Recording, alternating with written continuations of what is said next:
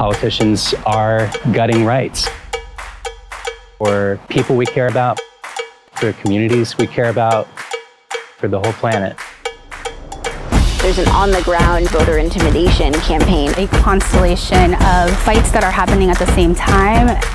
The situation's pretty dire. Forced birth, don't say gay. We are so close to losing these rights that our movements have spent generations fighting for. If we want to fight back, Protect democracy, Human rights. the future of our country, for ourselves and for our future selves. we clearly have a path to victory.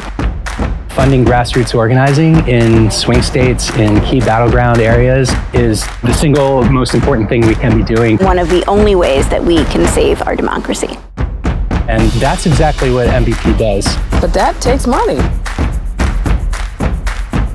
We're in a midterm election, and midterm elections are really about turnout.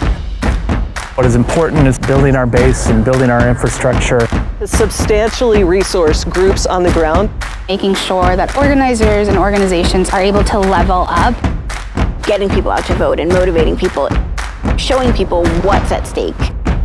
There are people in communities that are building relationships.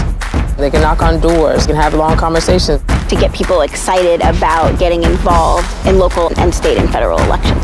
And that's what the groups that MVP supports are doing.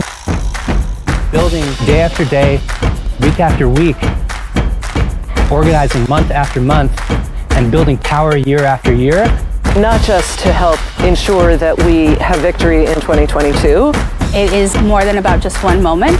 Really, this is about building a world where we can all thrive. Actually creating sustainable change. Transformative change. That is what we are funding. I believe that change is in our generation. But we have a lot of work to do. And we can't do it without donors. When you're engaged with MVP, when you're donating through MVP, organizing through MVP, you have no regrets.